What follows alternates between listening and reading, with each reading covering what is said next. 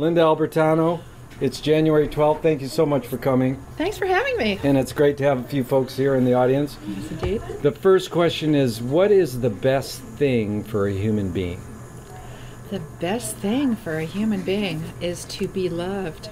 Oh, that's to be good. cherished. Yeah. You know, just to have someone that is completely on your side. Isn't that a good word, cherished? I like that answer. Just, yeah, who loves you unconditionally. Yeah. You can do no wrong. When in your life did you feel most loved? Like, was there a moment? Indeed. With my mom. My mom gave me that kind of love, and I'm getting emotional about this. Oh, please, that's fine. Because I did not grow up with my mother. I grew up in foster homes. So you mean your biological mom? Yeah. With your biological mom. So then when was the split from your biological mom? At the age of 7. Wow. But my mom was such a wonderful, incredible creature. Wow. She was an artist. She never raised her voice. She never struck us. My brother and I, she completely reasoned with us as children. And I know people say, "Oh, you can't reason with children. You know, they don't have the mental capacity for it." But I remember that, and I appreciated it so much. And it's made everything else seem. It's made the way the world runs seem very odd to me. Oh. That people just want to take up arms. Right. So. What amazing.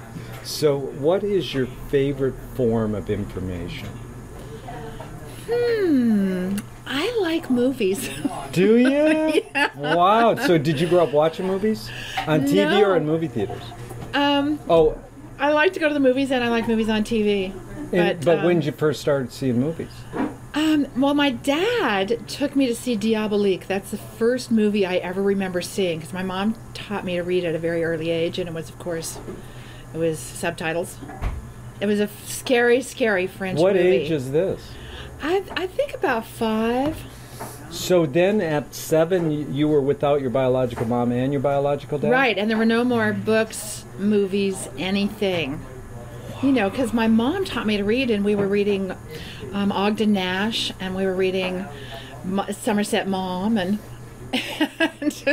and then I went to these odd homes that were selected by the state. Right. And there were no books. There was nothing. It was barren. There was no fun, no books. In fact, in one of them, everything that my mother had taught me to love was a sin. Ooh. Dancing was a sin. Jewelry was a sin. Playing Monopoly was a sin. Listening to the radio was a sin. And of course, going to the movies was a big sin. Wow. That's like, you're making me vary off from my normal questions. Who would you like to sin with if you could sin with anyone?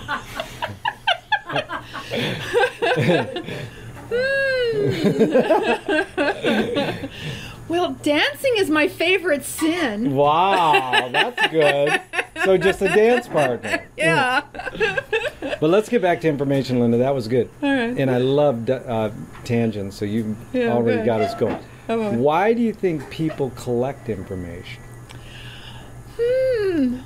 Well, I know I'm a pack rat, so I just collect everything. And in fact, I am collecting too much information these days. Oh, yeah. I find that I know that the more that I try to hog of information and devour it, and that the less I retain, and that I'm becoming more scattered. But I just tend to be kind of a pack rat and to not want to throw things away. And I always feel like there's something that people know that I might be left out of if I don't get that piece of information. I'm always on the hunt for that special piece of information. I am too. I go through like 20, 30 magazines and newspapers a day, like this, finding articles. And the guy goes, "What are you looking for?" I says, "Something might change my life." You never know. Exactly. Yeah. So, do you think this need or want to collect information is hardwired, or did we learn it? My guess is that it's just kind of hardwired, because when you're around people who are in oral traditions, they just seem to know so much, and they seem to collect. Because I've spent some time in Africa, and I noticed that, my God, they speak so many languages. All of them in Guinea spoke 5 African languages, and then they usually spoke 2 or 3 other languages. They at least spoke French, and then a lot of them spoke English and Spanish. And then I met so many who spoke Russian, German, Hungarian, just outlandish languages. So I think they were information magnets. It's amazing. Well, the other thing, too, was that they knew so much more about our political system than we do. And they were so much better informed about politics. And you're saying they're more oral or just exclusively oral culture? You're saying they do read, but they're more oral oriented. Yes, and I think that the written word was invented very late for them. Yeah, because that's the big thing in studying McLuhan, is that we shifted when we stopped having just spoken word to printed word, that 2 things happened that people aren't aware of. We lost a lot of imagination skills, because if I told you something and then you told Bob something, you would embellish it with your imagination and say, let me tell you something, Bob, I heard, and then you would embellish it, so your imagination. But now I just give you a Xerox and you give him the Xerox, so it's printed word. And then memory, so imagination and memory. Oh, yes. So then I say blah blah blah, and then you repeat it to him. You're flexing, you're building your memory skills, because you got to use memory. If I give you Xerox, you don't have to remember anything. You just give it to him. Right. Oh, they have prodigious memory skills. That's true. Yeah. Because, I studied Kora and Bologna I studied Kora with Prince Jabati, and then he invited me to go to Africa to learn the Bologna, which is the West African base. The Kora is the West African harp. Okay. But he was a griot, and the griots are like the walking encyclopedias. So there are certain family names in Africa, and he knew the whole history, of every family. And in fact, sometimes there's a huge West African population in LA. Yeah. And so he would be called upon to go to their homes, and I would get to accompany him with the Kora to play and to speak their whole oral tradition. And we'd go to a place in the valley, and they would open the door and be there in their beautiful West African colors and costumes. And we'd just sit at the couch, and there would be a coffee table in front of us. And the way that the griot lives is through contribution. So as he would be relating their history, they would be dropping bills. They would be dropping dollars into this plate in front of him. Nice. And yeah. Beautiful. A huge imagination and huge memory. On memory, can you conjure up your earliest memory ever? Yes. Can you tell us it? Well, I don't think I remembered much before 3, but I remember being in my father's arms at night in Ogden, Utah, and we were between the coal sheds and the apartments going down this narrow, it was very cold, just down a narrow path. It was really cold. And an animal ran across in front of us, and my dad said, "A wolf." And then they just talked about it for days later, saying that it was so cold that winter that the wolves were driven down from the hills. Wow. So, do you think memory is more a curse or more a blessing? Oh, intriguing. I tend to use it as a curse. Very good. Because I like to remember everything I've ever done wrong and beat myself up for it. Hours of an end. Can you tell us your earliest role models within your immediate family and outside your immediate family, and not necessarily a huge list, just briefly, 1 or 2 immediate family role models, and what specifically did you get from them? Well, my mom was raised as a Mormon, so we didn't, and then she broke away from it. So we pretty much didn't have other family members around. she was a great role model. But I have to say that I had the pleasure of meeting my great-grandmother. And she was a wonderful, wonderful woman. She was so kind.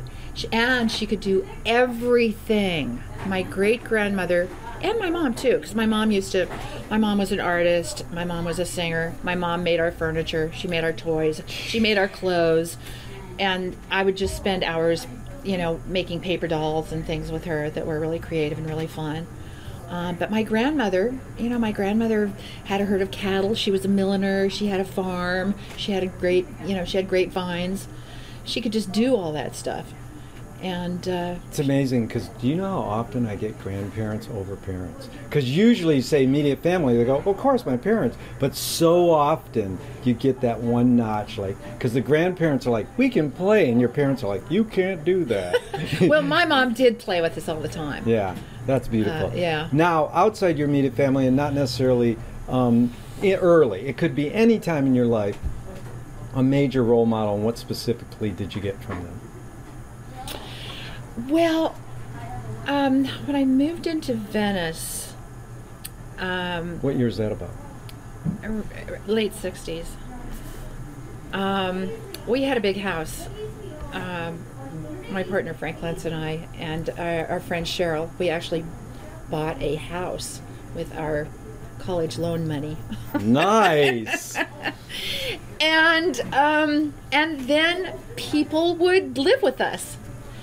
And there was one person, a songwriter named Charles Duncan, who just came with the most amazing intellectual stimulation, creative stimulation, and the most amazing group of friends on the planet. Wow. And I think that those friends just changed my life. In fact, Alicia Shapiro is part of that group. He's here all tonight. hail to Neelis, man. Yes. Jeez, way to go.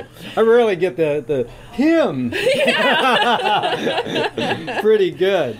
Yeah. So, did your parents raise you a particular religion? You talked about Mormon, but did they raise you a Mormon? No, my mother abandoned the Mormon religion, and but in the foster homes, I was raised as a fundamentalist.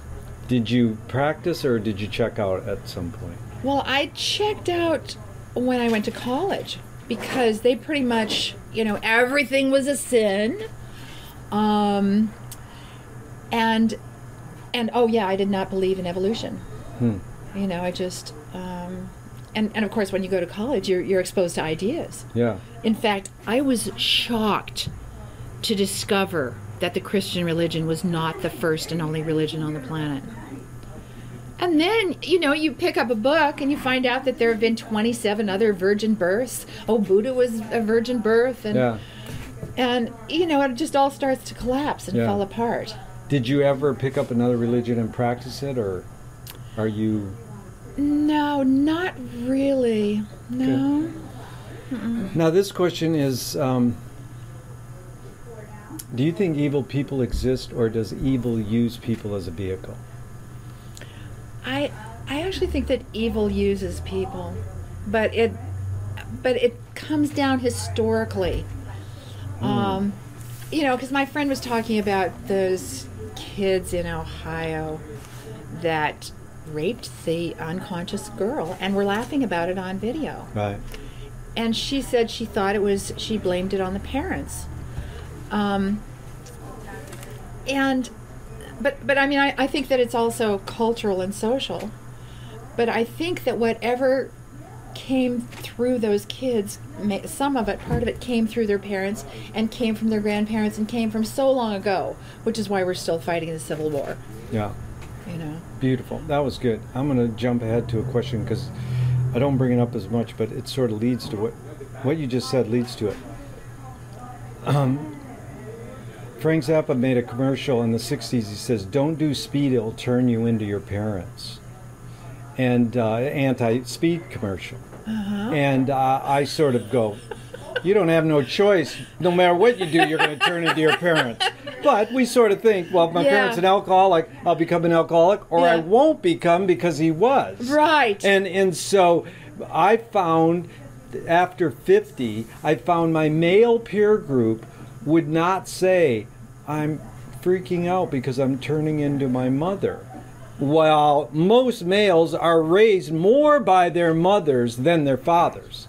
But my female peer group turning 50 would go, I'm freaking out because I'm turning into my mother. Now, they would fret more. They say, I'm turning into my mother.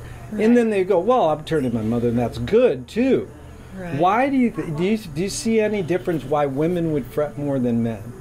Well, yes, because I think that men create their identity by rejecting the mother in their teen years.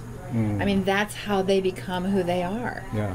So, yeah, that makes sense to me. Good. And, boy, you're good. What is the most significant difference between men and women, physical aside? Intriguing. Wow. I'm not sure. Yeah. I mean, men are said to have a greater sexual drive, and women are said to be more nurturant. But I've read about cultures.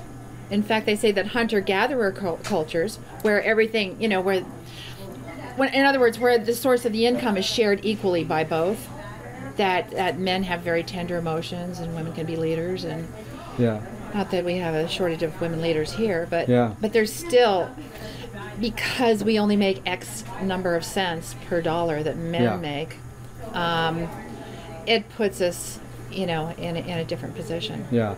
Why do you think women live longer than men? Well, they say that women CEOs don't. Really? Yeah. Wow. But sometimes people go, they don't anymore. But in general, the sort of word is that women live longer than men. Right. Why do you think that would be? I think men are just subject to more incredible stress. Yeah. Very good. Well, that was a little divert. Back to the evil part. Not that men and women are evil. Okay. How would you advise someone to deal with an enemy? And I'll set it up with a few modern thinkers' thoughts.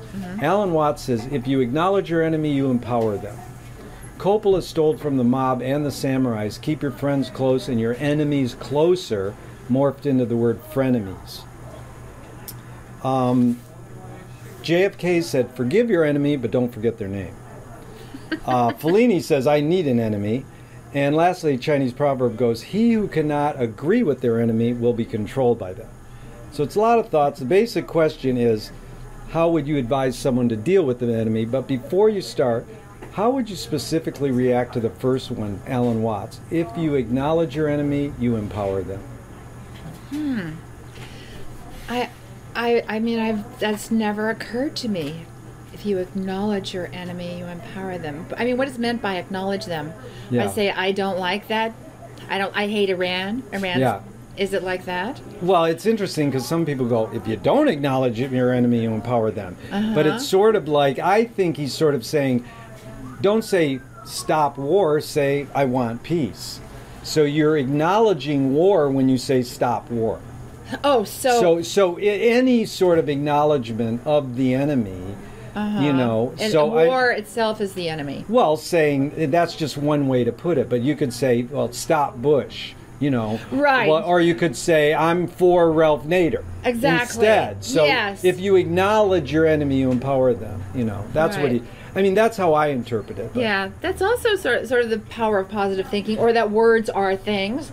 And so, so when you give voice to something, then it has a greater chance of materializing, of actualizing. Yeah. So, I mean, in terms of the enemies of the United States, I really wish that we were making bicycles and computers and baby carriages and dropping those on the people everywhere. That's good. It's like Robin Williams says, we should fight wars with rubber chickens. Your mama wears army boots. But it's so sad to me that all this tons of money is being spent on bombs that just explode once. And yes, that's fun for everybody I know. Not everybody, but for some people. But, and they say, well, we have to have a war economy because, if we aren't building these bombs and then, then our economy will go kaput. But you can build other things that people will use and would like and will last. I mean... Did you hear the difference in the budget for PR for people who are against gun or for gun control spend $16 million a year. People who are, the NRA spends 300 mil a year. It's like, geez, could you give 1 mil to feed the homeless? Geez, 300 mil to sell, that we should have guns? Aye. Yeah. Okay, now James Joyce was the first projectionist in Dublin about 100 years ago. He basically said, I'm out of here, this is stupid. Why should I go inside a building and see a movie of a tree when I can go outside and see a real tree? Years later, Faulkner says, sometimes the best fiction is more true than journalism. Why do we as humans have to recreate or reproduce things in order to get them? In other words, why do we have to go to a theatrical play of people acting out life? Why don't we just live life? No, there's a lot to be said for just living life. I mean, sometimes I'll watch a movie of people hiking or, and just go, why aren't I doing that now? Yeah. Why am I watching them? That's crazy. But really, they're stories, and we love stories, and the stories connect us to us, and put us more in touch with our own humanity, our own foibles, and our own wishes, and so there is that. I do tend to err too much on the being sedentary side. But I've gotten out a bit. I've gotten out a few times in life. Come on, you read poetry at all my events free of charge. I don't mind. You're good. So that was good. And do you think storytelling is hardwired, or is it something humans learned? Oh, gosh. My guess is, okay, I think it's hardwired, but I do think that some people are better at it than others. Yeah. Yeah. Good. So Lewis Hines published pictures of child labor in newspapers, and cultural historians like to say that was the tipping point to change a law. So this question's about pointing at something that is the tipping point to change a law. Now, me and and everybody in here, that it's more than just the photos of the child labor. There's a zeitgeist, there's something in the air, there's something more that's contributed to changing the law. But they like to pinpoint it as that's the tipping point. That's the moment. Even Leonard Cohen says, I want a poem that will change laws. And so then Upton Sinclair, same thing. They say the Jungle, his novel about meat packaging, changed the laws. So this question is about, has any film, art, theater, or movie actually been a tipping point to change laws? In other words, the hidden question is really, are these other art forms have the same impact as printed word? They do have they have impact, but can you give any examples of that in film, art, theater, or music where it was actually, that was a tipping point to change a law? I mean, I can't, but I have a feeling that somebody in the room could. Right.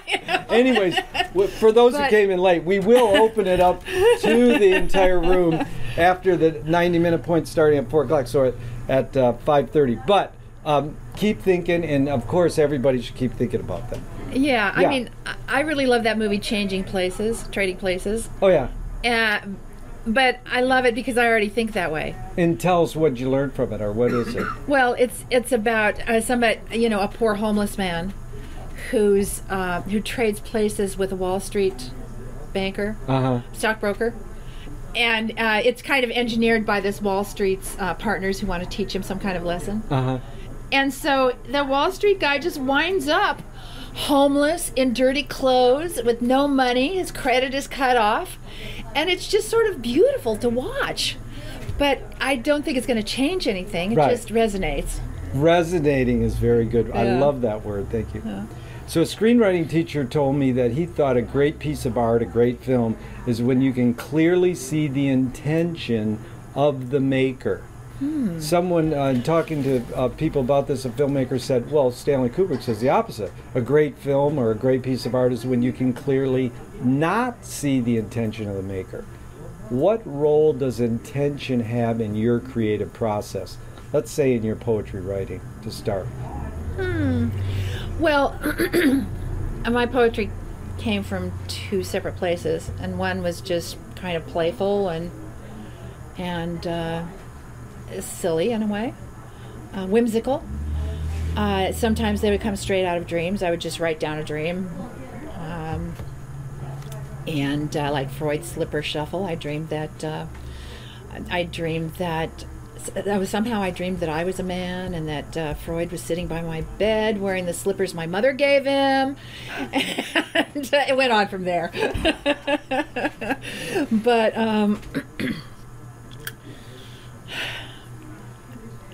but you have done some political poetry, so right. you have intention. So you're saying intention plays a role in some of your work and not all of it. Exactly, exactly. Yeah, and then that usually, that stimulation has usually come from, you know, a newspaper article or the radio story, or just from something.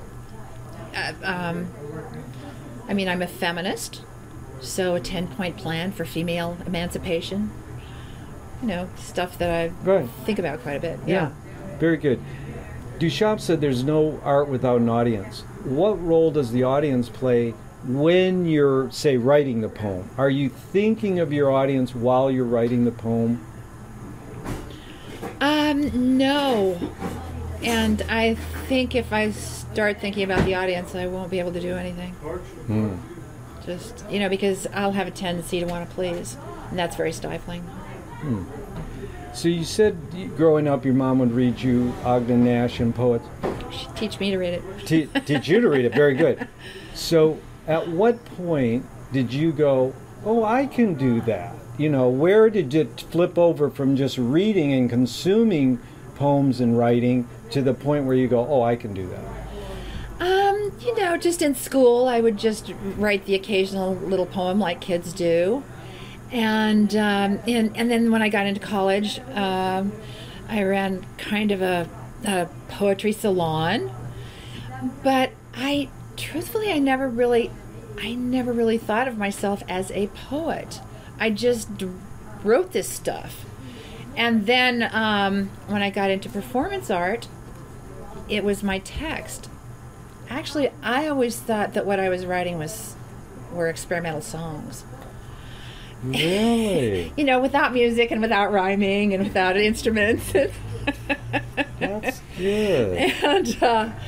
And so, yeah, I never really took on that mantle. What happened was that because I was doing performance art and it was text-based, people started inviting me to read my text. And it was so much easier than having all the props and the music and the dancing boys and the... Beautiful. What college was that? Oh, I went briefly to Orange Coast College.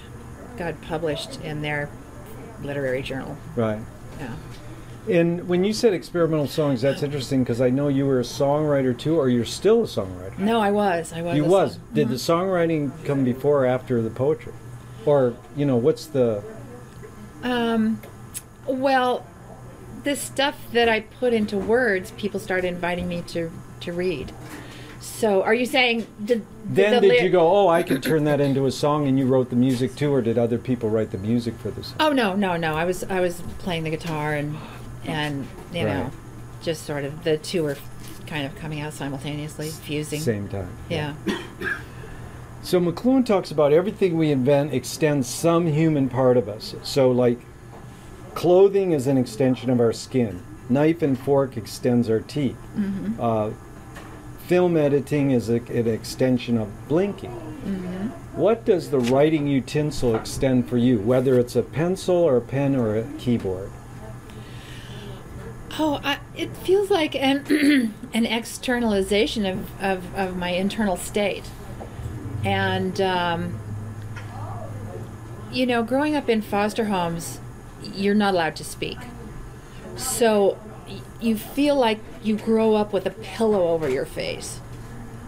So you just have, what builds up in you is this tremendous desire to be heard, you know, to be seen, to be known, that. Yeah. Amazing. So were you able to bond with your fellow foster children and go and talk about it?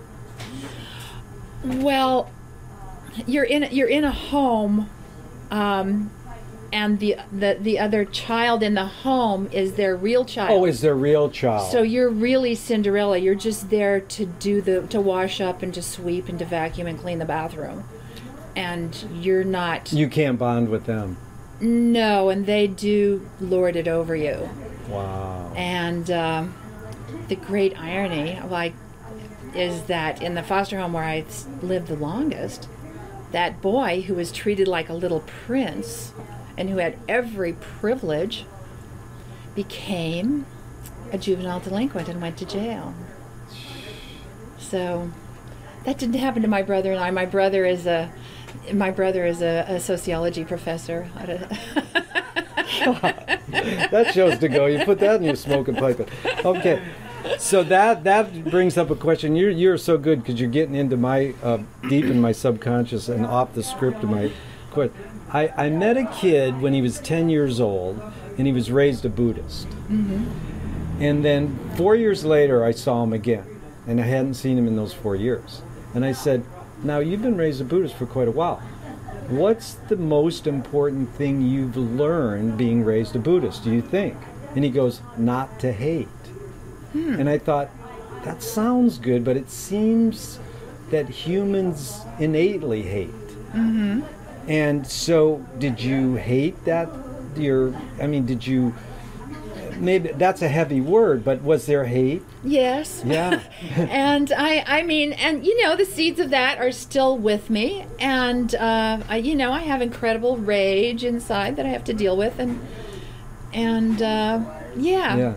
Because that's Ram Dass said, back to the enemy question, he says, "I'm having a real hard time loving George Bush." Because, what does hating George Bush do, really? Does it help us? Right. And he's going, we got to love George Bush. Is like, yeah, you're Ram Dass, you can, but he's going, no, I'm having trouble loving him. So, yeah, I think it's human to hate, but what does it do in the long run? Well, sure, it just creates those bad chemicals and, yeah. Then I don't know what positive things come out of it, really. But bad chemicals might be what we have to get out of our system in order to love. Could be. Well, maybe we don't have to have them in the first place. Maybe we don't need to generate them at all. Yeah. Well, that goes to Gregory Bateson, who's a great thinker, says, does punishment really work? So he says if a criminal is caught robbing your house, does he actually think he just didn't have his criminal skills up to snuff, or does he think morally he was doing something wrong? And Bateson says, well, usually it's more like they just didn't think they had their criminal skills up to snuff. They might not really think, like George Bush might not think he's killing kids and other. He thinks he's doing the job president should do. Run a war machine. And so he might not think killing kids and other. That's just, what do they call that? Collateral damage. Oh.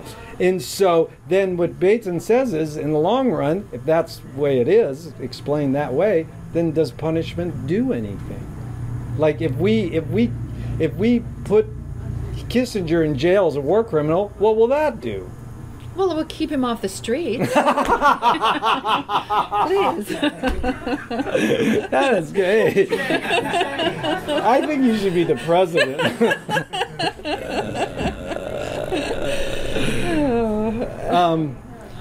So onward and upward. McLuhan said there's no such thing as a good or a bad movie. It's a good or a bad viewing experience. Any comment?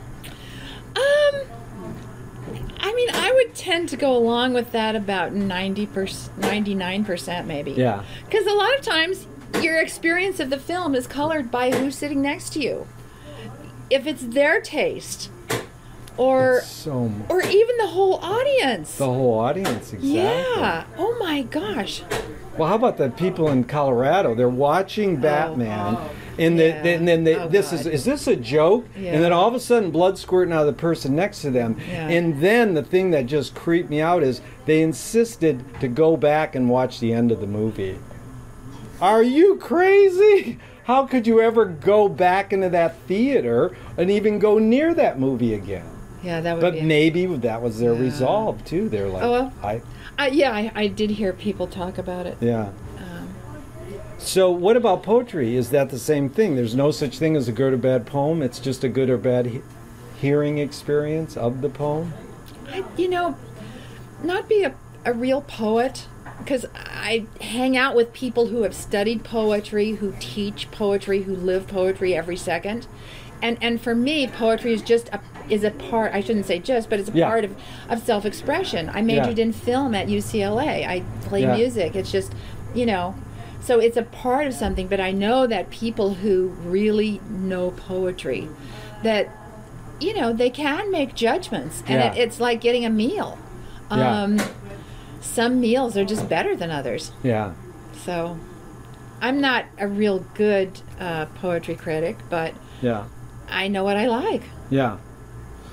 Yeah. And so Michael Apted has got another film out this week. His 28 and Up series. Great filmmaker. Played coal miner's daughter. About 30 years ago, I asked him a question. Why do rock video editors feel so obliged to edit fast? And this is the same time when Marty Scorsese said, I edit my films faster because of MTV. It had such an impact. And so Michael said, well, because people have learned to take in information faster. The wording on this question is definitely slanted, but it is, do you think we can learn to take in information faster, or are we just brainwashed to believe we can? Well, I think that we can take in information faster. We can learn to take it in faster. But I also think that it degrades our whole experience of information, and, I think it degrades the inner life. Yeah.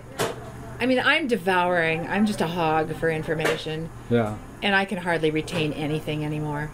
Yeah.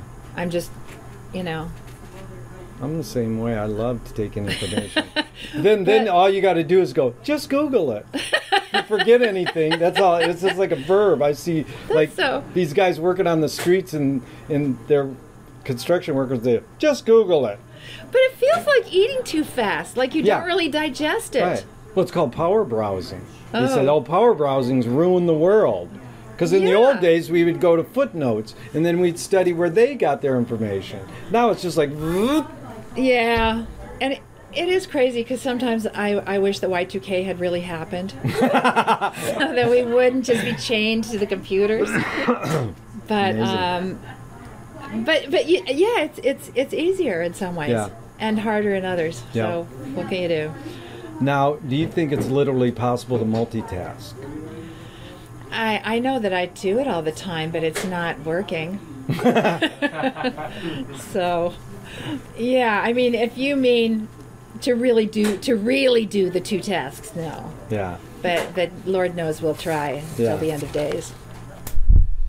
Now, Jean-Luc Godard told Michael Moore when Fahrenheit 9/11 came out at the Cannes Film Festival, he said, this film is going to help Bush get elected. Now, it not necessarily helped Bush get elected, but it galvanized pro-Bush people. With this slew of last 20 years, we've had an amazing slew of political documentaries. Do you think, the bottom line question is, do you think they more activate people or more pacify people?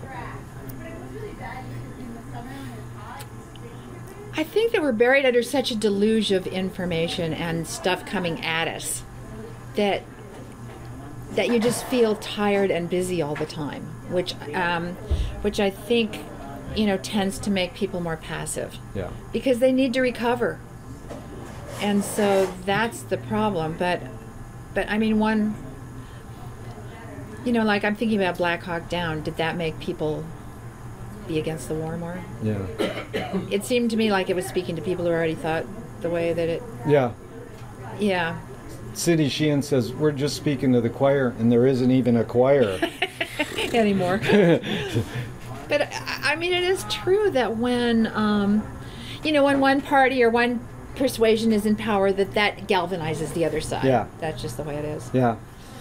Because, Battle of Algiers, which I think is the greatest political doc ever made, was used by the Black Panthers as a training film.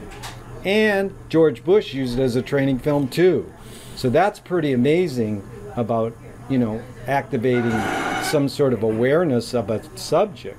Right. And it's a fake documentary, basically, to top it off. No, but you know, the thing in that movie was just the idea that you just had one person had two people, and then those people had two people. That stayed with me forever. Oh yeah, And, it's super powerful. yeah. Linda, what was the motive of the cave artist? The motive. Yeah. I guess, yeah. Just the same thing. You know, when I see something really beautiful or wonderful or something that touches me, I want to own it, to have it be a part of me, to devour it. And I think that's it. I think that they were so, you know, moved by the power of the grace and the beauty and the magnificence of these animals. That's their way of owning them. You know, owning them at night, owning them in their cave, owning them, yeah. That's amazing, because at the beginning you sort of answered the part I didn't ask, is the motive still the same for artists in general? Well, I mean, it is for me, but I also think that art is a business, and that the people who know the business of art are going about it in a very different way. Yeah. Yeah, Warhol said that art is business now. So, right. You know. I mean, people who really succeed as painters, they know things. I mean, I don't have a clue about what they know, but they know it, you know, to the core, and they know how to pursue it. It's like and Damien, they have a business plan. Like Damien and her, skip the gallery, just go right to Christie's, man. So, Linda, what is more important, conviction or compromise? What is more important, conviction or compromise? Looking at today's Congress, I would say compromise. No, conviction isn't getting us any. I mean, conviction is just leading us. Conviction is tearing the country apart. People have these idiotic convictions. Yeah. You know, learn to compromise. Yeah. I mean, a few people look on the edges should have some conviction. But when, you know, the whole Congress has conviction. It's good. Or maybe it's not conviction. I mean, maybe it's... No, it's definitely conviction on the right. That's on the good. left, it's let's get reelected. It's good. You can answer the question. You can ask the question and answer it. I like you. You're my kind of gal. But it's funny because that's one of my oldest questions, which I got from Christine McKenna, and I love it. It took 30 years before someone goes, "What's more important, conviction or compromise?" This welfare lawyer told me, "Depends on what you mean by important." No matter what, everyone would always concentrate on conviction or compromise. And they didn't realize there's another word in that question. That is excellent. That is important. So, is ambition based more on fear or joy? Ambition based more on fear or joy? I'm just taking a stab in the dark here. I think it's fear.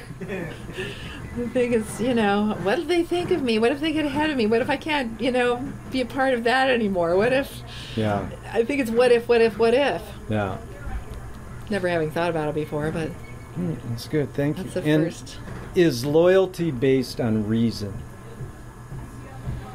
No. What do you think it's based on? I mean, I just think it's based on fellow feeling and caring, you know, for something, someone. Yeah. I'm glad you brought up... Oh, go ahead. Yeah, and kind of a sense of honor, too. Sense of honor, yeah. Staying honor or getting honor. Well, I'm glad you brought up feeling, because I forgot these two questions. And first question is, been exploring a lot, is do you think humans are more head or more heart? Are we more feeling or are we more thinking? And, you know, both of us know it's both, and it depends. Yeah, I think it's more heart. More heart? We're more heart? Yeah. Yeah, but because we're easily swayed by emotions. In fact, that's, you know, what modern politics is. Yeah. It's PR. Hello. That's they say politics is just a branch of the entertainment business. It is. Yeah. In fact, that's how Obama got elected, because he hired George Lakoff And Lakoff said, yeah, quit going for issues and go for feeling. Hope. We all hey, bring it on. Completely. It worked, and then he fired him. Oh. So change you could believe in. So, can thoughts create emotions? Oh, definitely. Oh, yeah. I can. Oh, wait. No, I got. Wait, yeah, that's right. Can thoughts create emotions? Yeah, definitely. Okay. Yeah. Oh, yeah. Oh, I can work myself into a funk right now.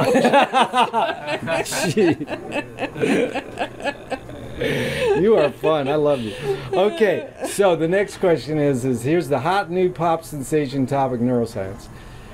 Does the brain more detect consciousness or create consciousness? Wow. I have no idea. Yeah. Maybe our esteemed guest will answer Okay, later. wait, it's coming up when we open it up. But that is like, is it like detecting it or is it creating it? Wow. So, yeah, that's the. Okay, so T.S. Eliot said that poetry is outing your inner dialogue.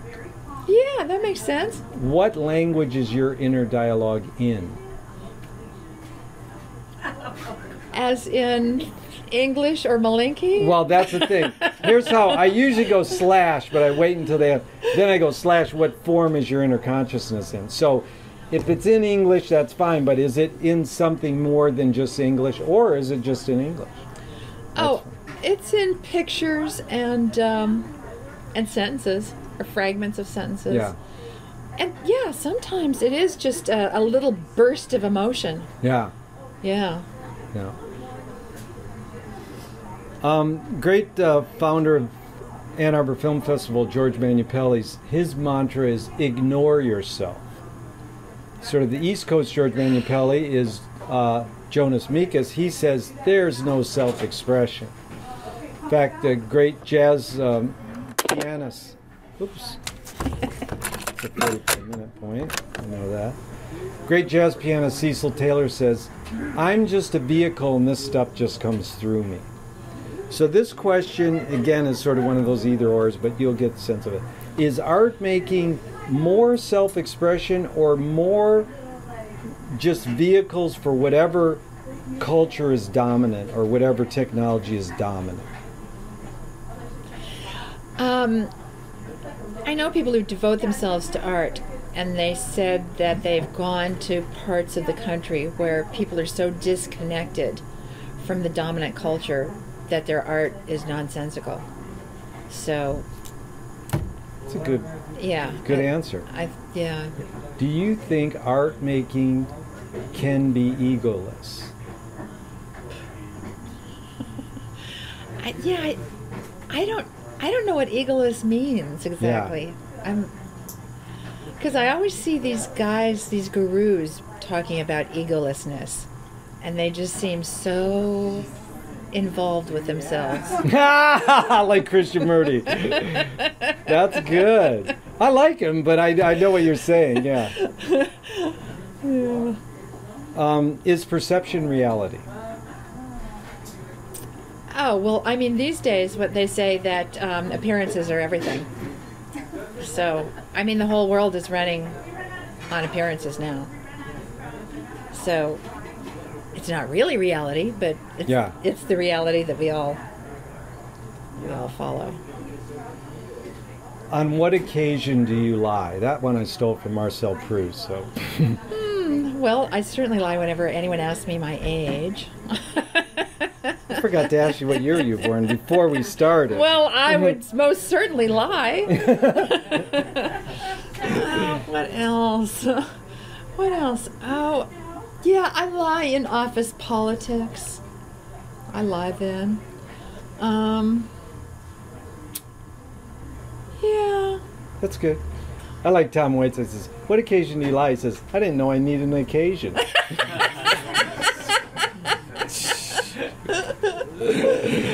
I love people who laugh. Thank you. So you sort of answered this, but I'm going to ask you, because I'm trying to get you to come to our Finnegan's Wake reading club at least once. Awesome. McLuhan probed Finnegan's Wake by James Joyce, saying that artists dream awake, or can dream awake. Everybody in this room, we have a commonality. We all create these scenarios in the middle of the night because we have these creative powers that we dream. They're saying that you can also use those creative powers while you're awake. So have dreams played a role in your creative process? Oh, yeah. Yeah. Just, you know, at times. Not so, I mean, I don't dream as much anymore as vividly. But, yeah, I always used to dream whole stories or a whole song or a poem. And then you just get up and write it down? Yeah. Yeah. And, Linda, why do you think it's so difficult for humans to consider the possibility that life may be pointless? Wow. Why is it difficult? Yeah. Well, I think we have to keep going. You know, we need a reason to continue to go. And as far as I can tell, that's what religion is invented for, to keep us from feeling that life is pointless. Yeah. And to keep us feeling that life is endless. Yeah. Lewis Carroll says, I believe as many as 6 impossible things before breakfast. Have you believed in any impossible things lately?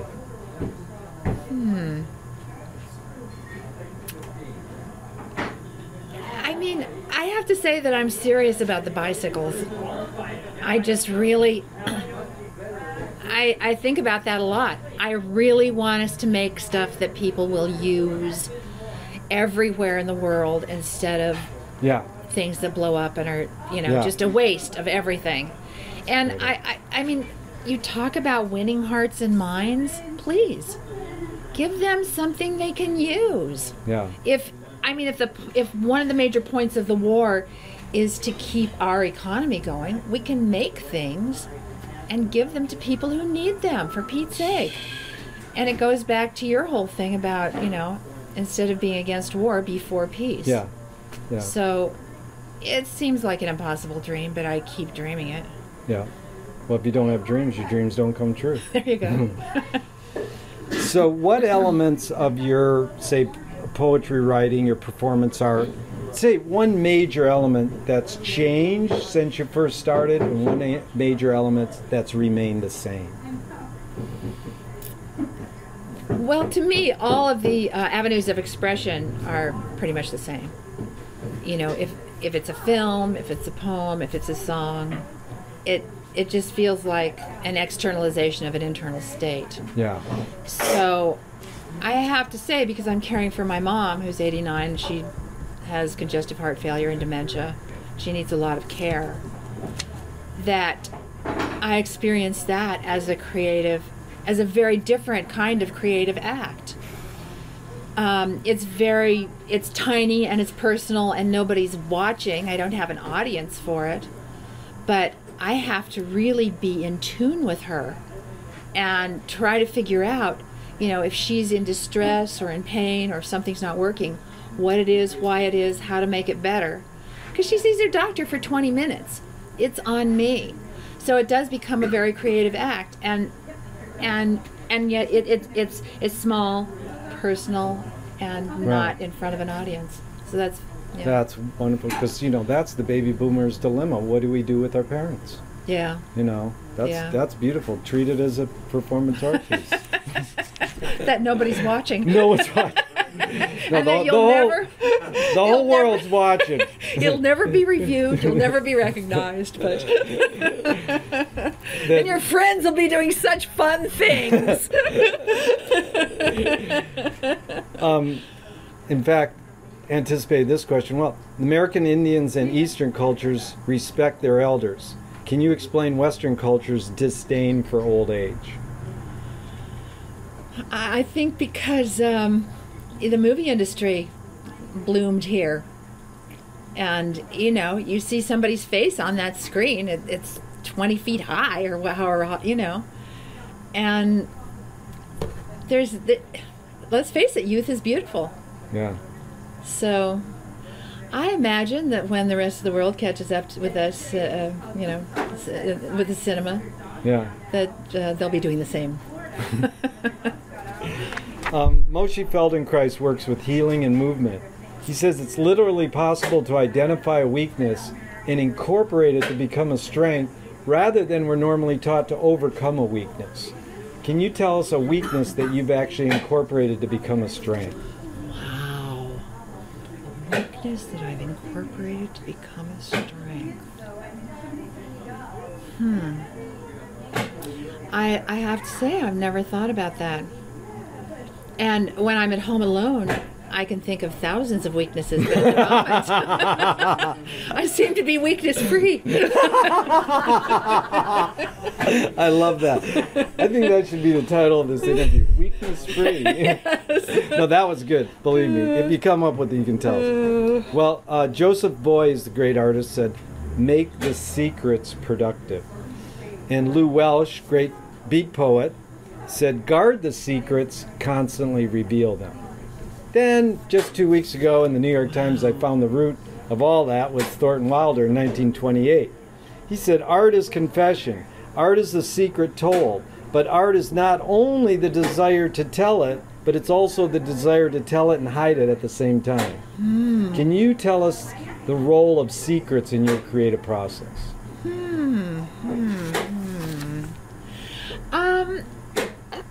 I just always feel so really different from everybody, maybe because of my upbringing. So I'm always trying to pretend that I'm like everyone else. And, it's not true. I think maybe they know. Fooled me. I thought you were as weird as me all along. All right. Linda, this is fun. Thank you. Can anger be a productive emotion? Yeah, because a lot of times I tend to be passive and let things roll over me. So I have to really be angry to have a boundary or, get something reasonable for myself. Great. Can satire be destructive? How can things that make you laugh ever be destructive? My one friend says, that's the job of satire. Exactly. Well, there you go. Isn't that great? No, that is the truth. That is the truth. Yes. But if you satirize something in some countries, they kill you. You could consider that destructive. If you're dead, because you did the wrong cartoon or something. Yeah. But believe me, I think that is the job of. But it's not the satire itself. Well, yeah, it's definitely more. Yeah. Yeah. Some people are just too damn sensitive. Yeah.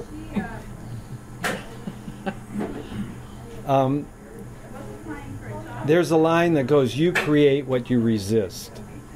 Comedian Bob Goldthwait took it one step further. He says, "You are what you hate." Wow. Can you, actually Joyce said it well too. He says, "It is a curious thing how your mind is supersaturated with the religion in which you say you disbelieve." And then Louis Buñuel topped it off. He said, "Thank God I'm an atheist."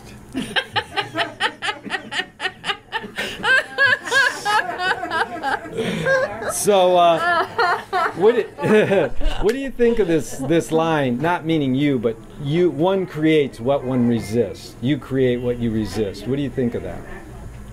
Well, I mean, the thing that comes to me is just what you were talking about, that original statement about I'm against war. Yeah. I mean, the drug war just makes it escalate and escalate and escalate. Yeah. And the war on poverty, just escalate. Yeah. Yeah. Well, Let's make peace with drugs. Yeah. Lily Thomas says, drugs are for people who can't face reality. No, reality is for people who can't face drugs. But that guy at KPFK, because I know you're a big KPFK listener like me, yay for radio. He said he worked for the government drug guy, and he says, you can't, and he turned, he like went on our side, and he goes, you can't have war against drugs because drugs don't fight. And you can't say no to drugs because drugs don't talk. El perfecto. Linda, how do you find peace of mind? Peace of mind. Well, I mean, I do breathing exercises. Peace of mind. I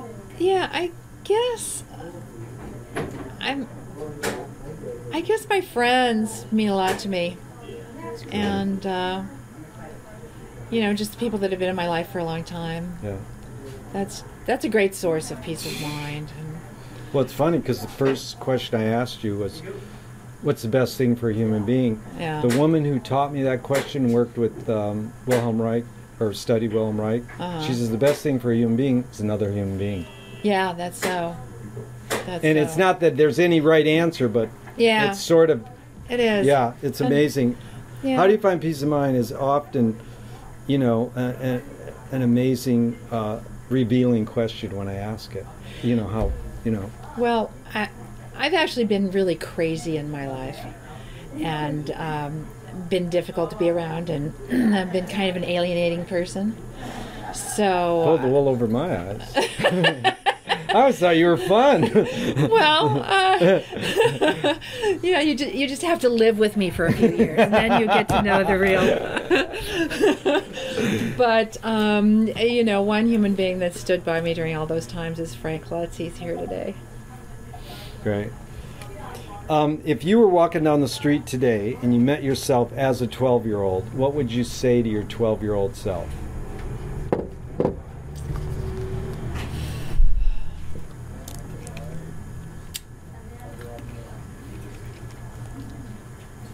I think I would say,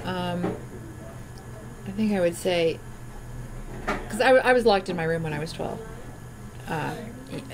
Yeah. Just, all the time. And I think I would say, ask for a pen and paper. And, I'm sorry, nobody's coming to rescue you now, but they'll be there later. Beautiful. Linda, which way should toilet paper come off the roll, over or under? Over. Clearly, over. Why over? It's just so much easier to pull it off that way. Thank you. Slap your hand down on the top. If a publisher was to release your autobiography, just off the top of your head, what would the title be? PFFT? Yeah. That is good. That's a Wakeian. See, I know you're bound to come to the wake. That's a wake word. That's Finneganese. Now, listen, Linda, they go, we would like to scent the glue in the binding of your autobiography. What smell would it be? Violet. Violet. Beautiful. If a statue was built in your honor, where would you want it displayed and what would it be made of? I guess I would like it in Salt Lake City. And what would it be made of? It would be made with salt covered with gold. Oh, wow. Like the Angel Moroni. Beautiful. Except he's not made of salt. Uh-huh. He's all gold. Please tell me something good you never had and you never want. Something good I never had and I never want. Yeah. Wow. That's a toughie. Well, can I ask you what your good thing that you never wanted is? I can tell you about 5 of my favorite answers. But what is yours? Mine? Well, I have to think about it. I'll tell you. What I usually get is heroin, fame, or money. Oh. Heroin, fame, or money? Yeah, those are the 3 most popular answers to the question. Huh. Then I thought one of the funniest was an expensive funeral. It's good, never had it, never wanted it. And then probably what you would like is Johnny Carson's answer was, I don't know what it is, but when you find out, tell me. exactly. That's a, yeah. oh, actually, Mike Kelly's was really happy. Yeah. Kids.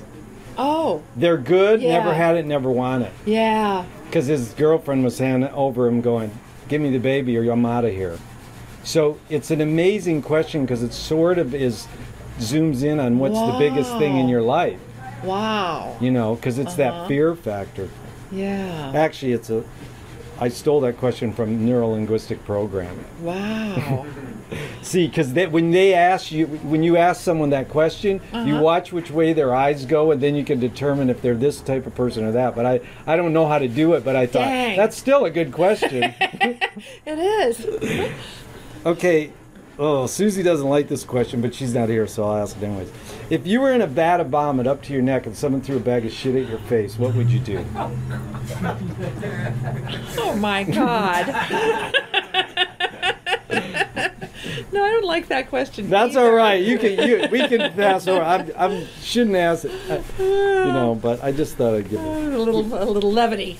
Okay. A moment of levity. What is the healthiest cultural shift you see developing today? Well, I mean, it seems to me that the millennials are really involved. You think so? Yeah. So I hear. I Yeah. mean, I don't know any personally, but I hear that they're very they're community oriented. It's not all me. It's not necessarily greed is not good anymore. Yeah. And they're out helping people. And honestly, I love that Jubilee. You know that. That Occupy has raised money to pay off people's medical bills. That's just beautiful. It is. Isn't that just grand? Oh, I think Occupy is amazing. And Yeah. and after a year, they go, well, what happened to it? What they're doing now? I says, it was on the front page of the LA Times. What happened to Occupy after 1 year? Uh-huh. They're on the front page of the LA Times. That's what they were after. To say, we're occupying you to think. You know, they're doing things. I Yeah. mean, they're saving people's homes, but I mean, they have raised hundreds of thousands of dollars to pay people's medical bills. That's amazing. That's just gorgeous. Yeah. My friend says, they're just kids who want to get stoned and laid. And I goes, that's all we were.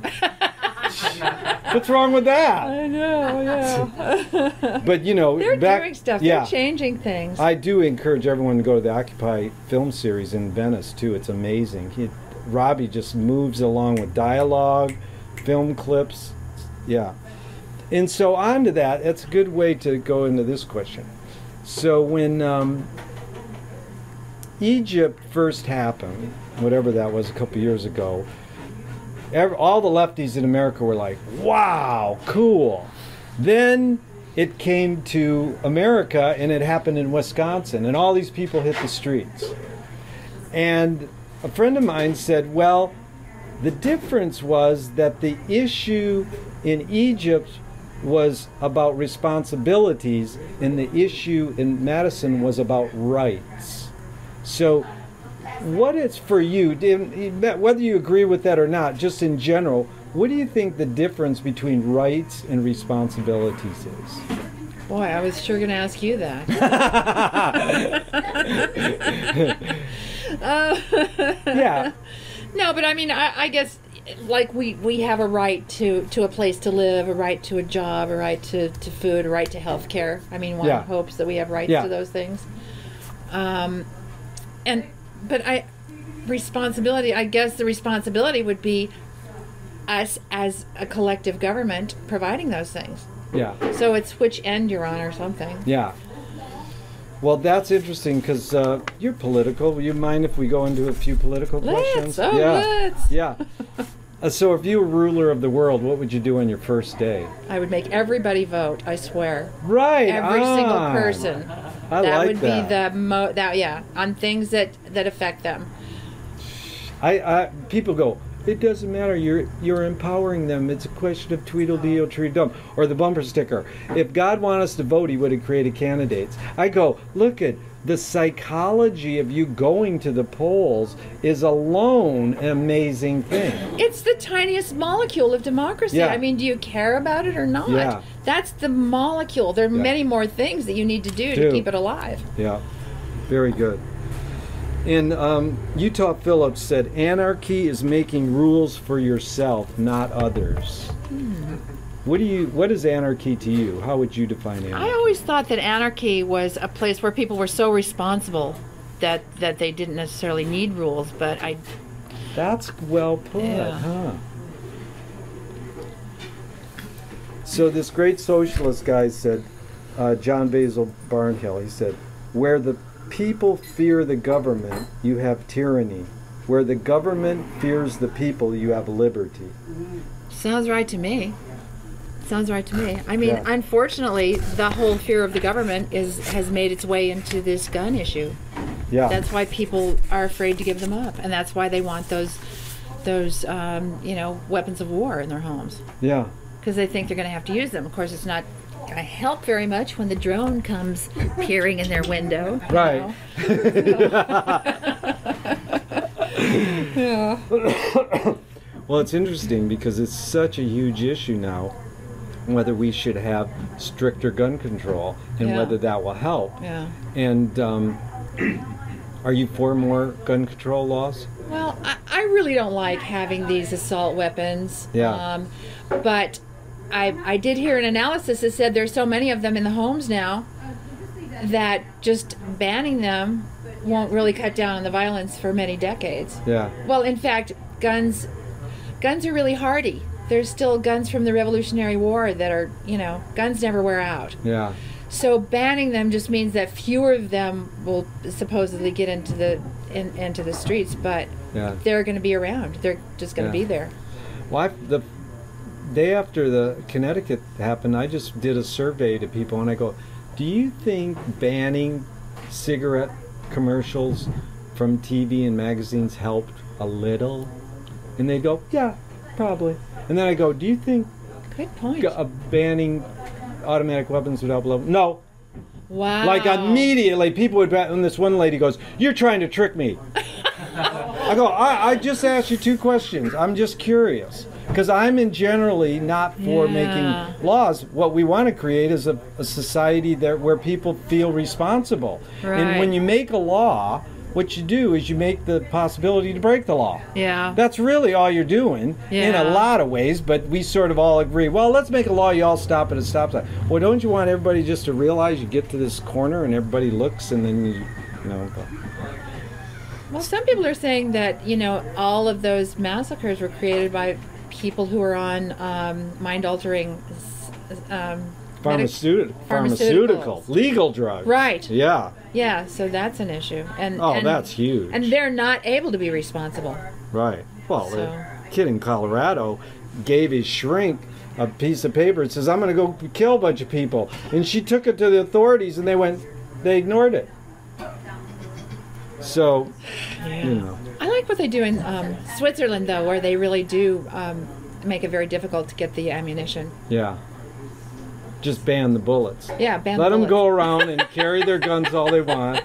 Just don't give them any bullets. Or one of my 10-point plan for female emancipation was gun control, that women only should be allowed to carry guns. Hey, wait a minute. Well, who needs it more than we do?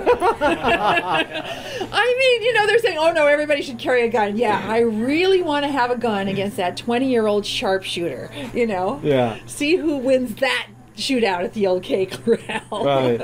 Well, that was funny when Thelma and Louise came out. It was just such a hit. Yeah. And I thought, well, it's a good film, but everybody cheers when she shoots the guy in the leg, and I'm like, geez, wait a minute. But I've never been a fan of Clint Eastwood either. But then people told me the reason was because we never have female protagonists in movies. Exactly.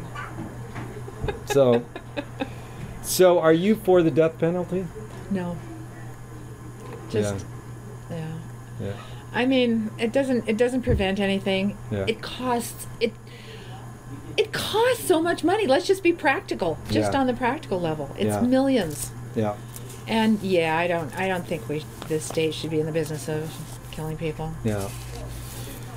This is a few questions from a great film called Problema, where they ask 17 questions, all these modern thinkers. And the first question is, should we have the right to choose where we live? And this is thinking more on a global scale. Like, should everyone in the world have a right to choose where they live? I mean, I have always felt that that's true.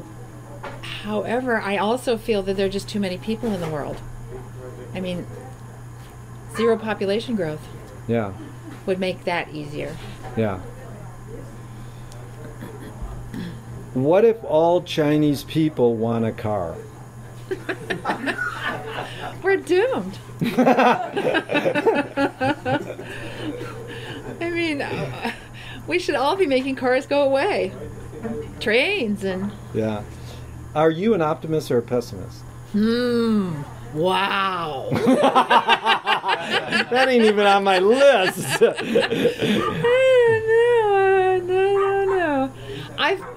I used to be an optimist, and now I'm a pessimist. But the reason I asked you, because they asked McLuhan, are you an optimist or a pessimist? He says, I'm an apocalypse. We're fucked. Yeah. But the funny thing is that when you go to etymology, my favorite website in the world, you find out what the word apocalypse is from, to reveal. So that's really, all Marshall was like Toto. He was just pulling the curtain. He says, I'm not starting the fire, I'm just turning the alarm on. Look. Yeah, look. Duh. Let's just say I'm putting my cans of tuna aside.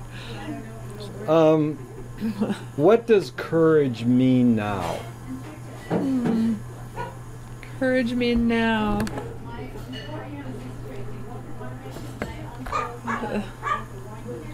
I mean, it seems to me not a lot. Yeah. It's, like how people say I'm a survivor, and the toughest thing they had to do all day was get their nails done. Very good. I don't know. Does our wealth depend on the third world being poor? Yeah.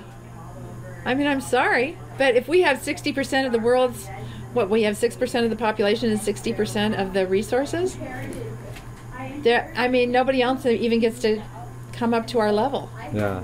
So, there either have to be fewer of us so that we can share a lot, or, I mean, there has to be one toothbrush for the whole country. Well, earlier what I love you saying is like drop bicycles on people and not bombs. And I love that. That's beautiful. And it reminded me of Dick Gregory saying, why do we try to force democracy on other countries? It doesn't even work here. Exactly. No, and we're not doing a very good job of protecting it or knowing what it means or caring about it. Yeah. And it's slipping away. Yeah. How do we stop our governments from going to war?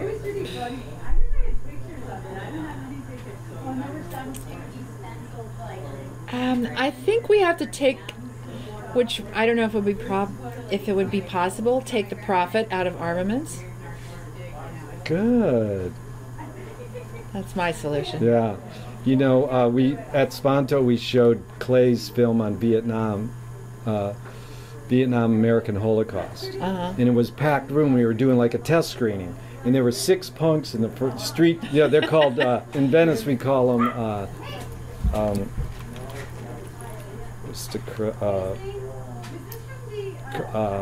oh God, I can't, aristocrats, no, can't think of the word, sorry, I just passed my mind. Anyways, they're like street punks. Okay, they're the kids who, crusties, excuse me. They're called crusties. You know all the kids on the boardwalk that are like, because there's so much dirt at them, there's crust. So they have their own language. They call them, we're aristocrats. So they were like crusties in the front row. And I go, one of the ways we could stop wars with no one goes to work and no one buys anything.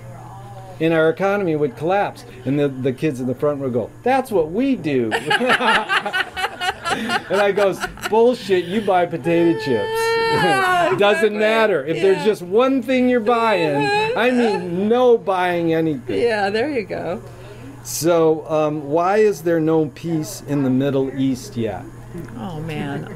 I mean, I'm sorry. I just think it's so unfairly skewed toward Israel. Yeah. But I guess I'm in the minority in America. Yeah. Although in Israel, I wouldn't be in the minority. Yeah. Because they're, more Israelis think that the policy is unfair than Americans do. Yeah. So. Yeah. And what are the myths that we need to create to change the world for the better? The myths we need to create to change the world for the better. I think the myth.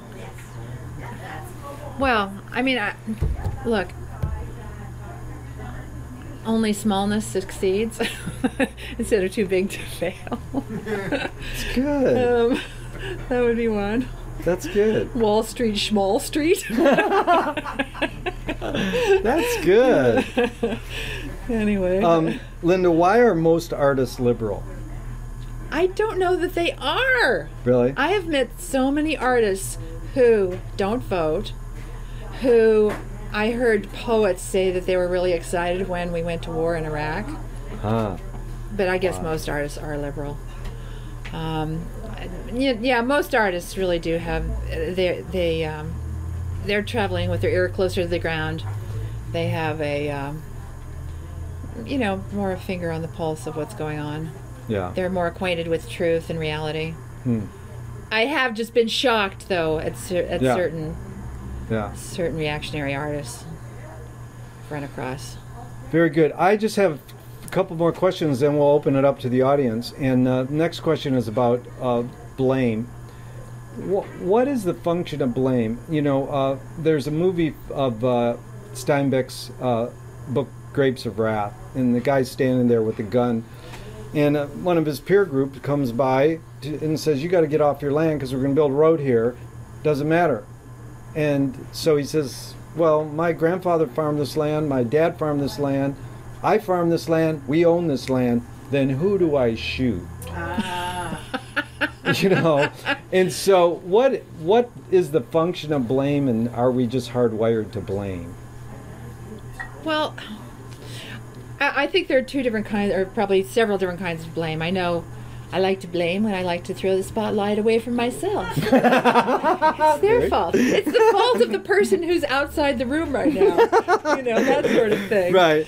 But I also, listen, I blame Reagan, I blame Cheney. Right. Yeah. I blame these guys for a lot of things, and I think it focuses your attention on what behaviors went awry.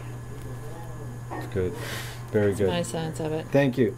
And then this question is sort of the same for competition. Are we hardwired for competition? One gentleman says that games were created to give non-heroes the illusion of winning. In real life, you don't know who really won or lost, but you can tell who a hero is and who is not. What is the thing with competition? You think it's needed? Do we have to have competition? I think competition, I think the way we use it, it's kind of a function of capitalism, and that there might be other systems in which it wasn't so important. And to me, there's something really weird about the competitiveness of football. Yeah. Or certain violent sports. Yeah. Manny Farber, great abstract expressionist and film critic, he says, what's this deal with measuring? It's like the thing about building aesthetics is so much like, that was a good film or that was a bad film, or 8 or a 10. And he says, why do we have to have measuring so dominant in developing critical thinking? So last question before we open up to the audience is, what gives you the most optimism? Again, I just have to refer back to the millennials, and I have to say that that Jubilee just lifted my heart. Yeah. And I think there are lots of little grassroots things like that going on. Yeah. You know, people are creating their own communities now. Yeah. People are creating their own money. Yeah. Yeah. So there's so many people getting together to do the right thing. Yeah. You know, to restore our food integrity. You know, our justice integrity. Yeah. All of that. I agree. Linda, it's been a pleasure and an honor. Absolutely. Thank you so much. Bravo.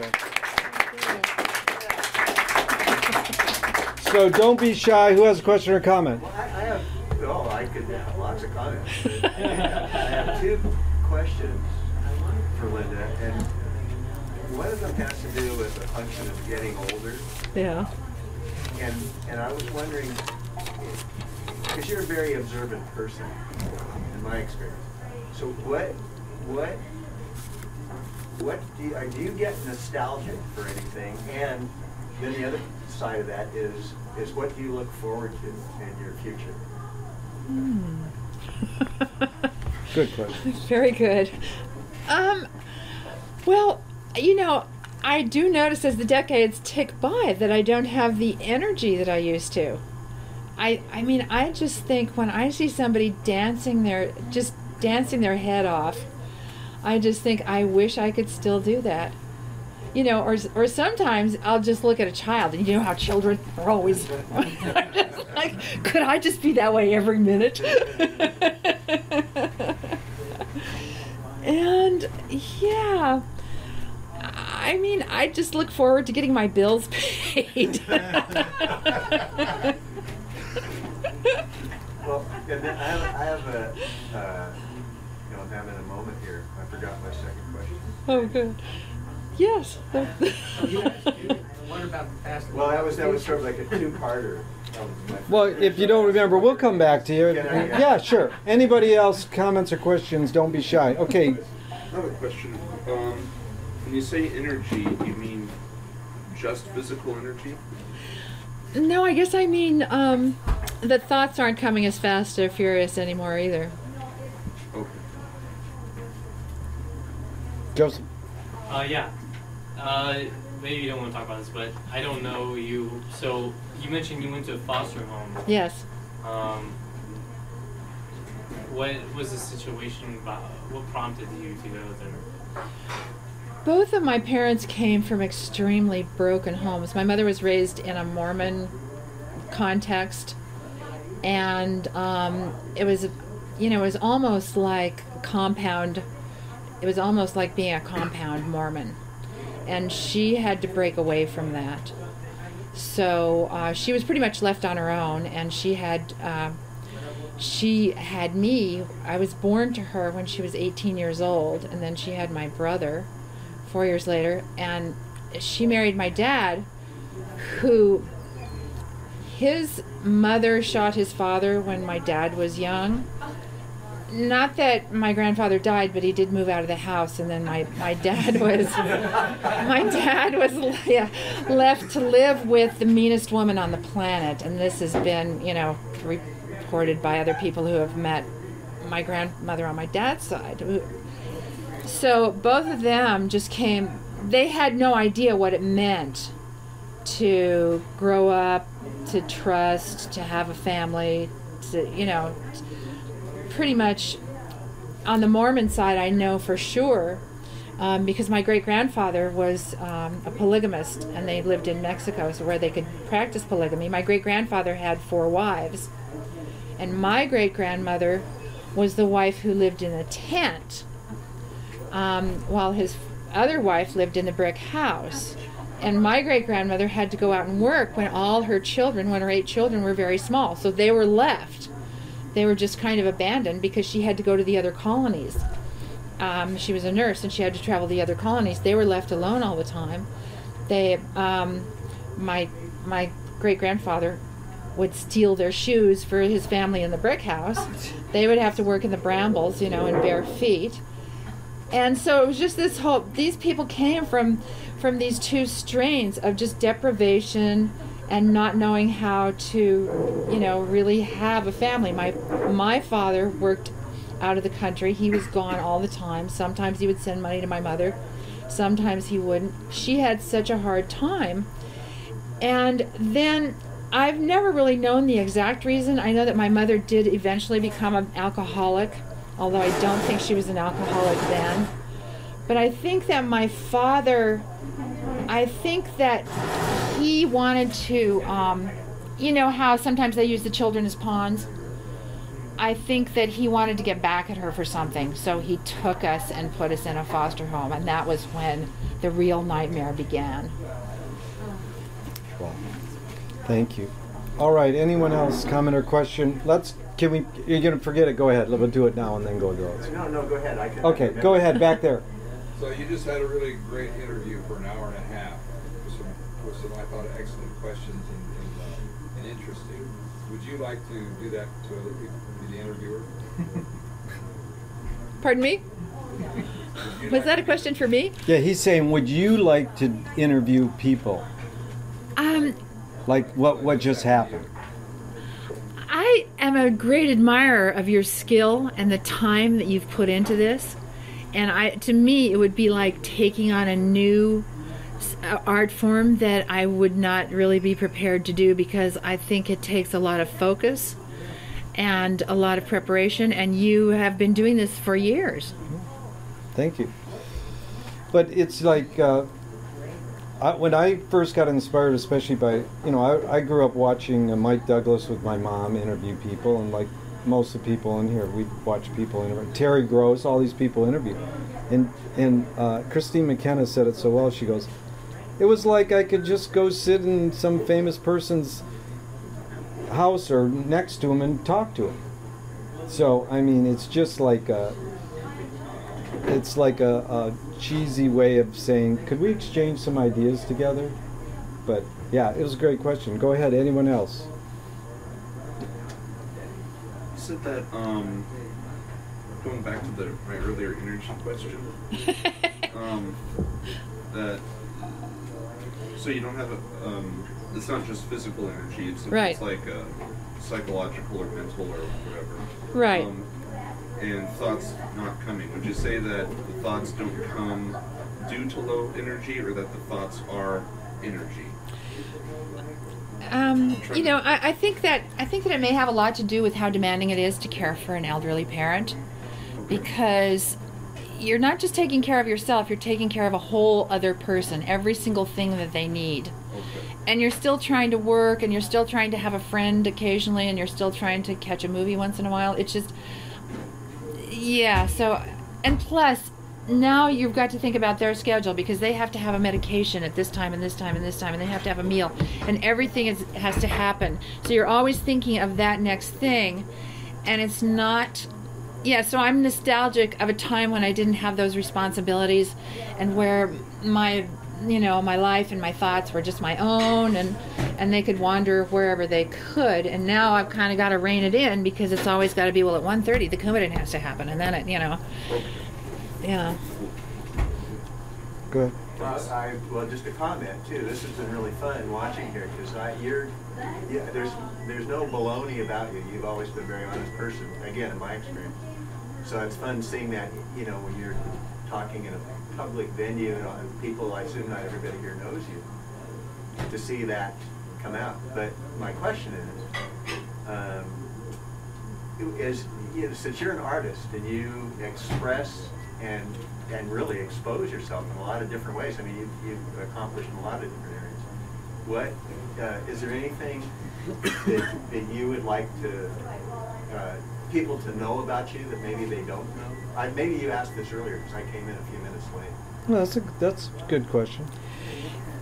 I really felt so strange about being raised not at home for most of my life.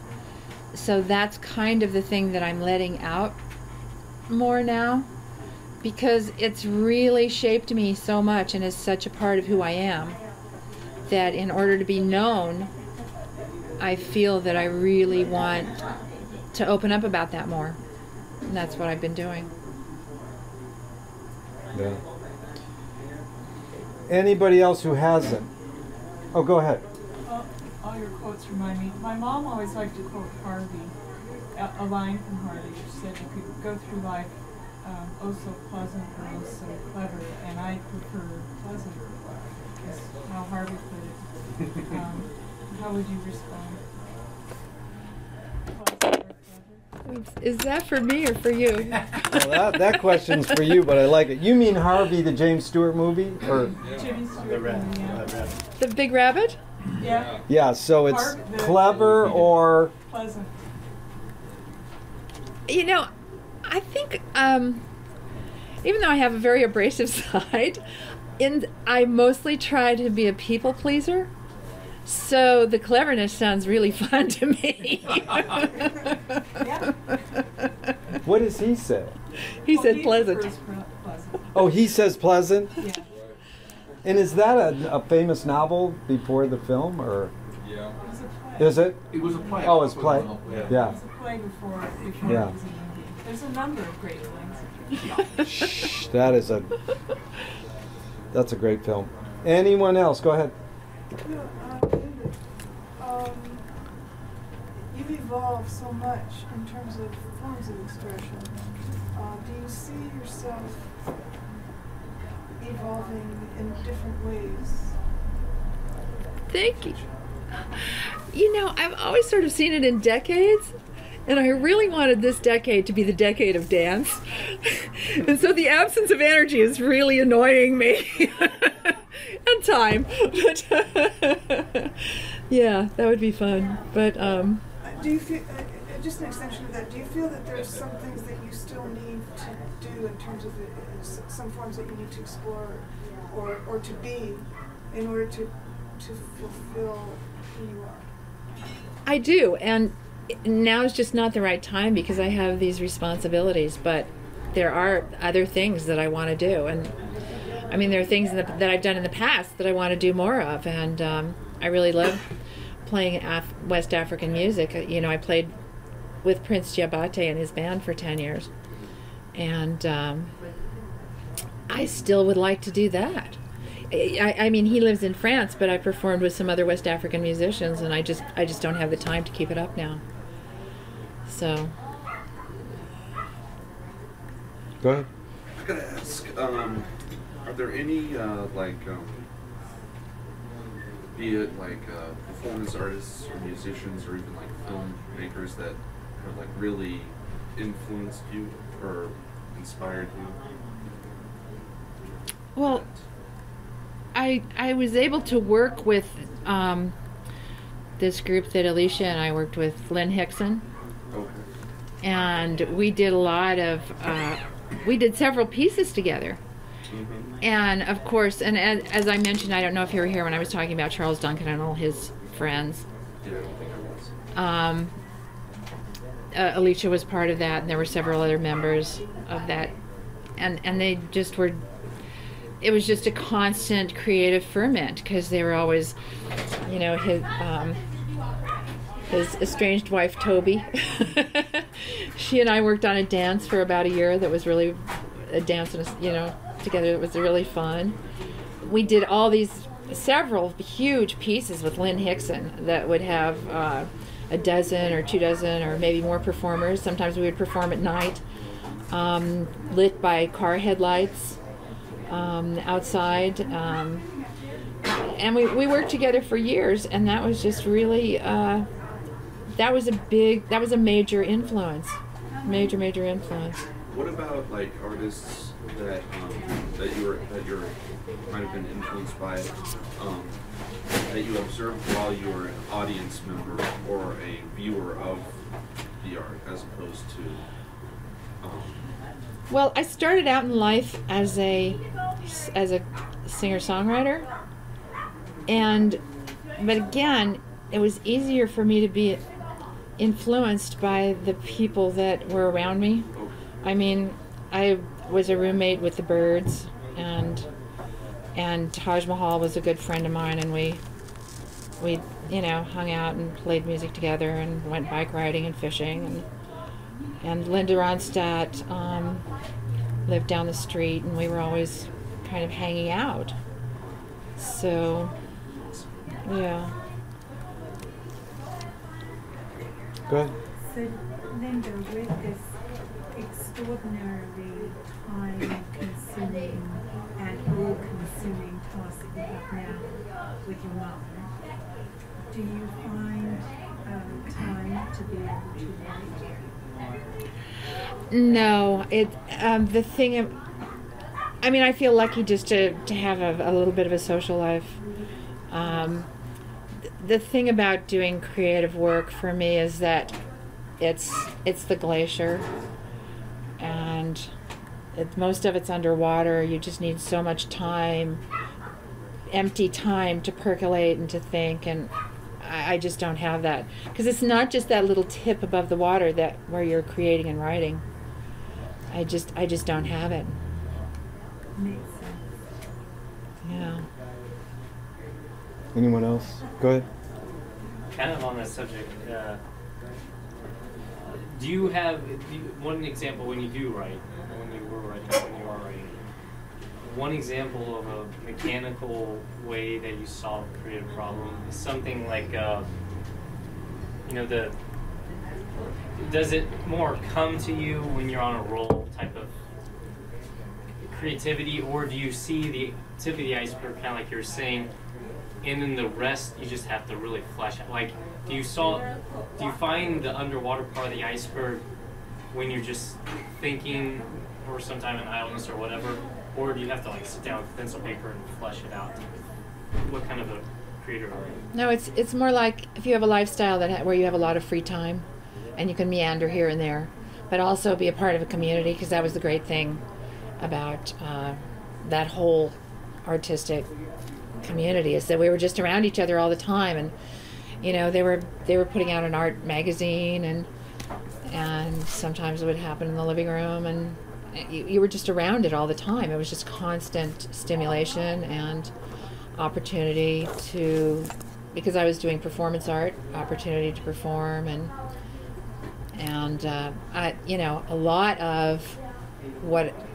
of what I did came about in Lynn Hickson's workshops, because she would ask us to create pieces for her spectaculars, and you'd create many more than were needed. And it was just sort of in free time, or as an idea struck you, or might be driving and have a thought. I have a question for you. So are you asking, is it more like a mathematical problem you're working out, or is it just in a rush of creativity? Is that what you're asking? Yeah, or something that I guess that sort of takes you over? Well, it's sort of. I mean, it's. I don't know, because everyone has a different creative process, and so I've heard some people who say they have an inspiration for maybe a line or like a couple lines, and then they'll just take it and in kind of like a mathematical way, a mechanical way of just like manipulating things and trying different things, experimenting with different things, and then go back saying, oh, I like that one, I like this one, like, but it's all like pencil, paper, just. But you were saying more kind of like you're around a creative sort of stimulation all the time, so yeah, so it was mostly more natural and organic. I mean, honestly, one of the things that people remember that I've performed on stage is a piece called "I'm So Busy," and I just thought of it and put it down in a tape recorder. It took a minute, and it was done. So yeah, for you, it's more when it comes to more spontaneous that way. Yeah. Sort of like you're back to the head and heart question. Is it more head or is it more heart? And it's also, you're sort of touched on a question I ask sometimes is, do you have any rituals or routines in your creative process? Yeah. That's sort of what you were asking. You do need a table, and I don't really have, you need a special place, and I don't have that either right now, because I'm in a smaller place. Like some people need a certain kind of paper, certain kind of pencil, Yeah. certain kind of coffee or radio in the back or whatever, just certain things. They asked Paulo Coelho, who wrote The Alchemist, so do you like go under a tree and write? He goes, no, I have to be in an office where there's fax machines and all this noise. You know, so it's like, what? Okay, did you have a question or comment? Sort of involving a lot of things you just said. Was it all in Venice, the creative ferment and some of the people you just named and places and groups you were part of? Well, my mom gave me a guitar when I was a teenager, and so I self-taught that, you know. And then I learned to play it and learned songs and started writing songs and hanging out with songwriters. And I lived in Newport Beach. I lived in Hollywood. I lived in Colorado. So that was. You always found that environment, created that environment, part of that, wherever you were.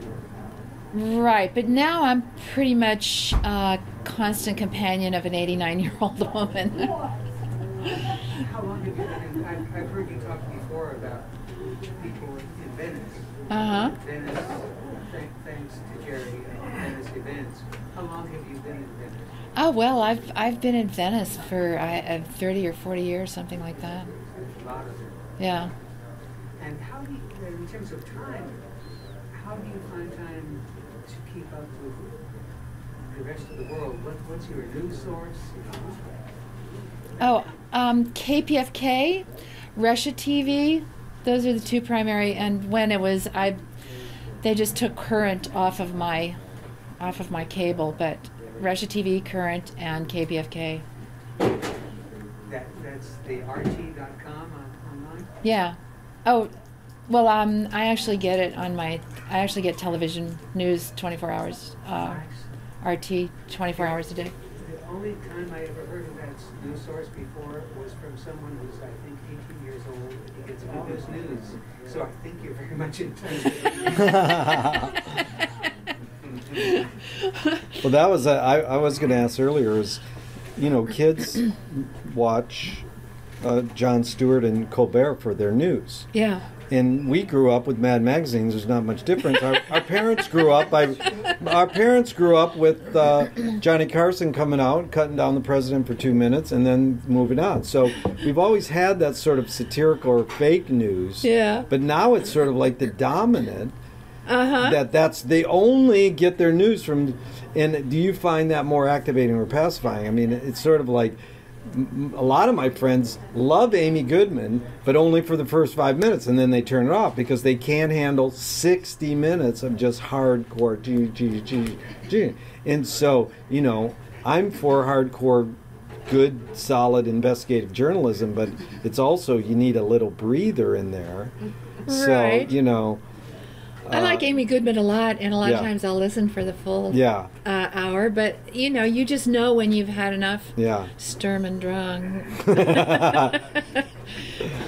do you think you got your passion for the act of voting?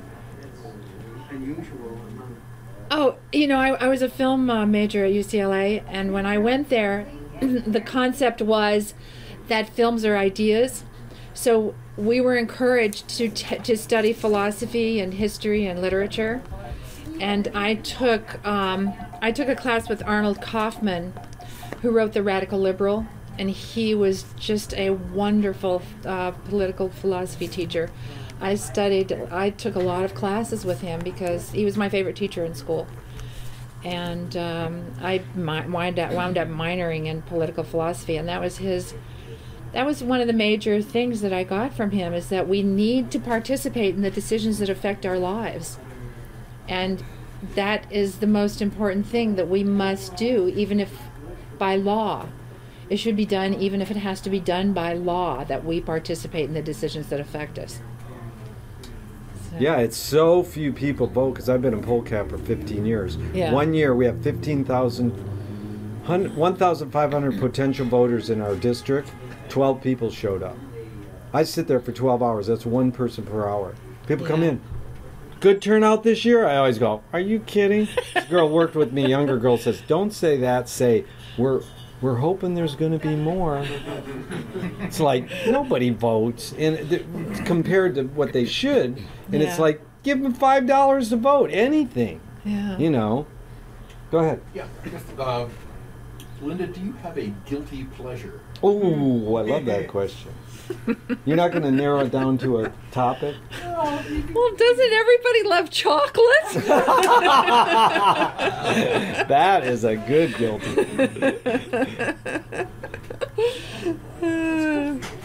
Yeah, it's very good for you. That's right. Anyways, ladies and gentlemen, it's been a pleasure, and our events calendars, our flyers are right outside that curtain. Our website's laughtears.com. We got a ton of great events this week, including movies on Monday night with some real radical avant-garde composers. And Linda, it has been beyond a pleasure and an honor. Thank you so much. Thank you so